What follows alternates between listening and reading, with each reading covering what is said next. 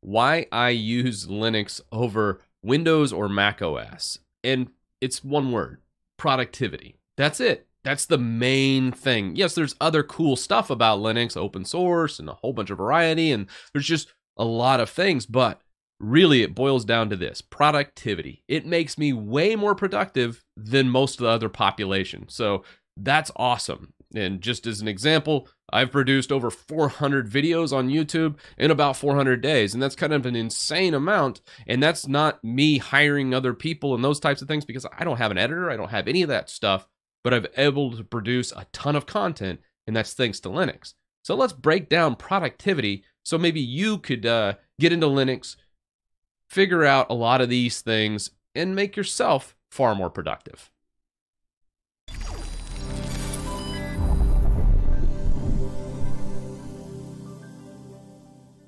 Now, before we begin, I do live stream over on Twitch Monday, Wednesday, Friday. So if you want to ask me a question live, be sure and head over there.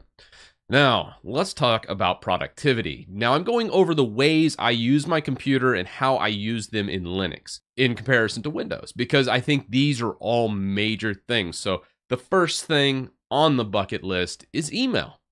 How do you use email? Because almost everyone lives out of their email inbox. And you probably aren't going to like this answer, as I wouldn't like this answer a year ago. I used to live in Microsoft Outlook. I couldn't do anything without Microsoft Outlook. And I'm talking about the desktop application. I would just sit in there. I'd make rules. Just a ton. I was an extreme power user of Outlook. But I realized Outlook was pretty basically controlling me. I was sitting there, every buzz, pop up, all this stuff was just very detrimental to my productivity. And what I did when I came over to Linux, I tried a whole bunch of different email applications, and none of them I really liked.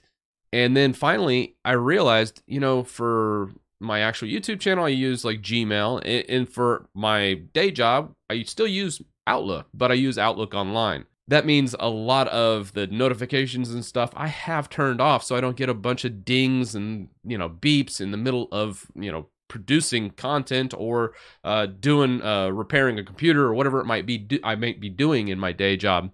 I will say this: it's way better for me to prioritize things and get things done by checking my email 3 times a day. So I left everything in the browser actually for this, and I'm so much happier and I'm so much more productive. You can do this in any operating system, but I wanted to at least touch on email because it's the first thing people look at, because there is no native Outlook desktop client. And honestly, the online version, even as a power user, most of what I need is there. And that's really cool. And since I'm not in it all the time anymore, it's even less of a concern for me. And Outlook Online has continually improved over the years. So I just want to go ahead and throw that out there, as I do still do rules and a lot of other power user type things. I want to go ahead and just say, email's one thing I need to address, because too many people live in their email inbox, and you need to get out of that habit. And I know one of my big reservations is like, what happens if my boss emails me and I don't respond right away?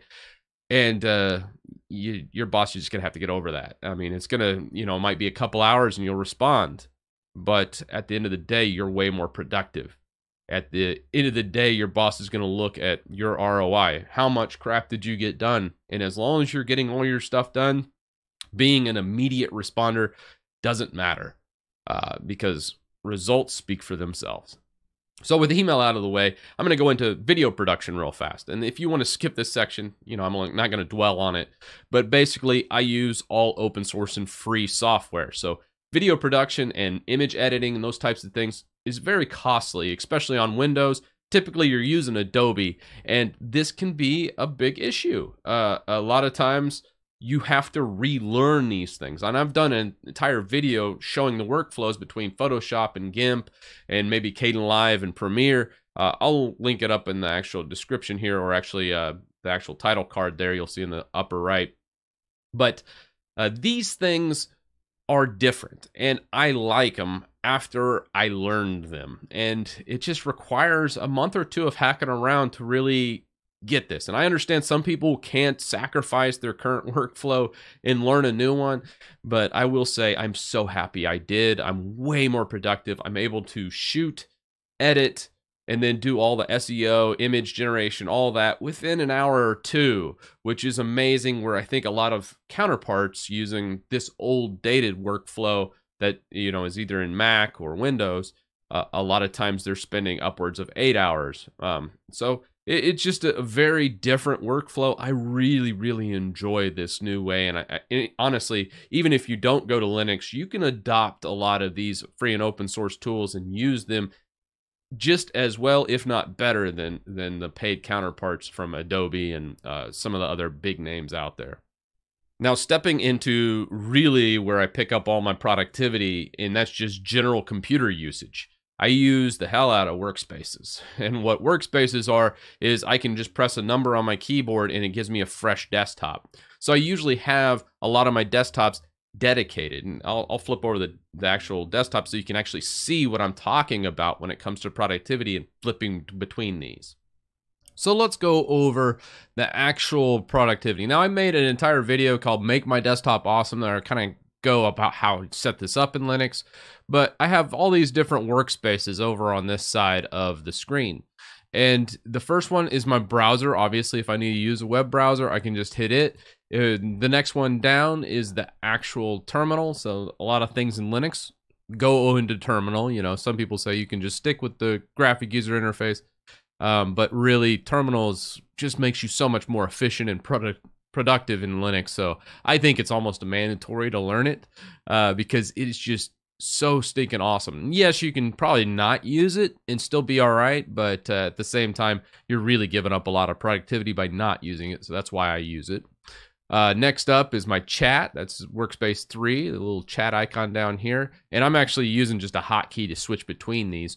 But here's my chat, which is Discord. Next up is my little game controller, which has Steam up and going here, where I can play my recent games. And I could be like in a game and go, you know what, I need that browser, and I can just hit my browser window to get back to the browser. I'm like, okay, I'm done, and then come right back into my game. Just so seamless that it's just awesome. Next up is like my file browser. Now this is Conquer or Crusader actually. Crusader here is just a basic file explorer where you can copy paste, and this is a bit much because you can do F2, F3, all these things to edit, view, copy, move, just seamlessly with an F key. Now, if this is too much for a person, obviously we can just quit out of this, and then I can launch into just a basic browser, and you get more of a traditional file explorer doing it this method. So either or, it depends on what I'm trying to do, but if I'm going to be really moving a lot of files and doing stuff, I'll use Crusader, and if it's really just more of a simplistic task, like looking at downloads or something, I might just pull up the basic file explorer here. But this is just the power of Linux, just having those options and learning those options. It's amazing. Then we got the music thing. I don't actually use a music player on Linux.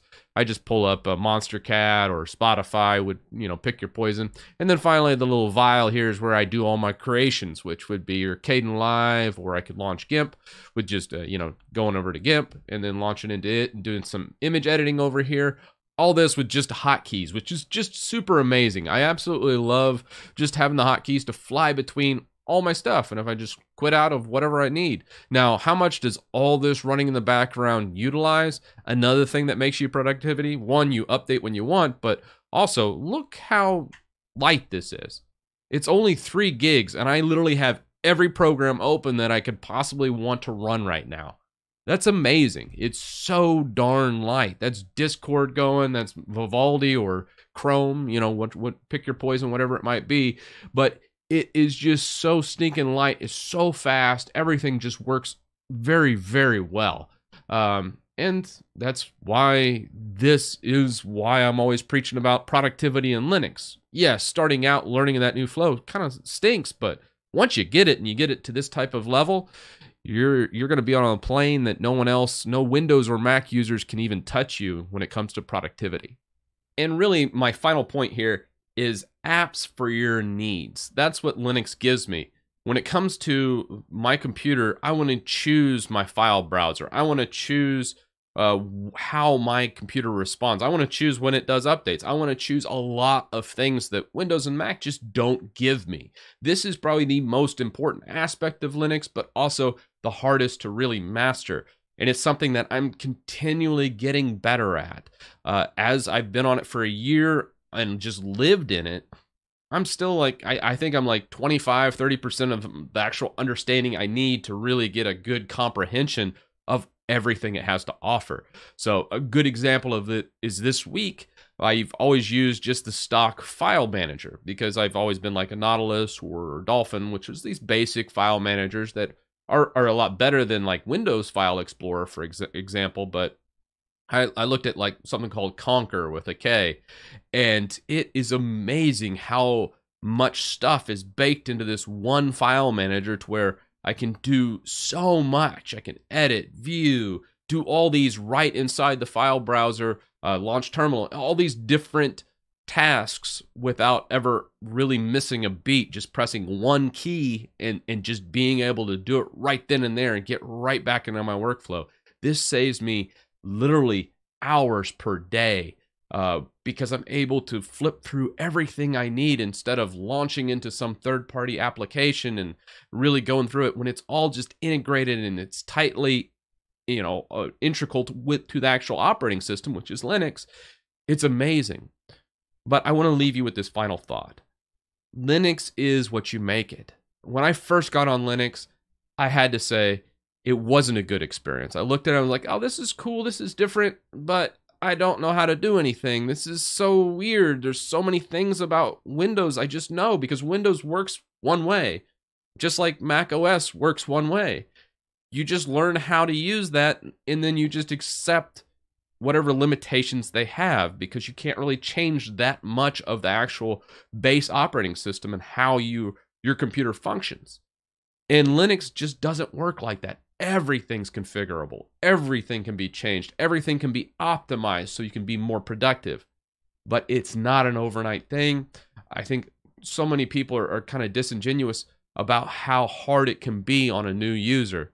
I know as a 20-year Windows power user, it was very difficult for me. That first, month or two, and it was actually what I got started on my YouTube channel was the Linux 30-day challenge, and you can check out that playlist. Please excuse the old webcam and the old Yeti mic I was using, but it was just such a powerful but frustrating experience. That first month, I would say the first 2 months, I was just not sold on Linux. I was just like, I don't know about this. There's a lot to really unpack here, and it just doesn't feel quite baked. And once I finally just gave up trying to make it work like Windows or make it work like a Mac and just figure out what works best and figure out what's most efficient, what's most productive, and just say, screw everything I know and just go for what works. That's when things really started to happen. And even a year later, after the switch, I'm sitting here going, oh man, there's just so much I don't know. There's so much that I still need to learn. And that's what I'm doing. And that's kind of what this whole video is about, just to kind of try and tell people why. Because I think so many people think I'm some kind of Linux fanboy, and then I'm like all about this aspect of it. Most people tote like open source and all these other reasons for Linux. But for me, it boils down to I just want to use what's best for me, what's most efficient, what I can get the most work done. And it's Linux by far now. But it didn't start out that way. It was a rough start. But now that I'm in it, I can't imagine my life without it. So with that, let me know your thoughts down in the comments section below. I'm always interested to read the comments and see on these videos because it's such an amazing experience. And thank you guys for watching these videos. And it's really amazing. We hit 100K finally, which is just great. And I say finally, God, it's been only a little over a year. So thank you guys for watching the content. And a big shout out to all my patrons. Without you, I couldn't make videos like this one. And I'll see you in the next one.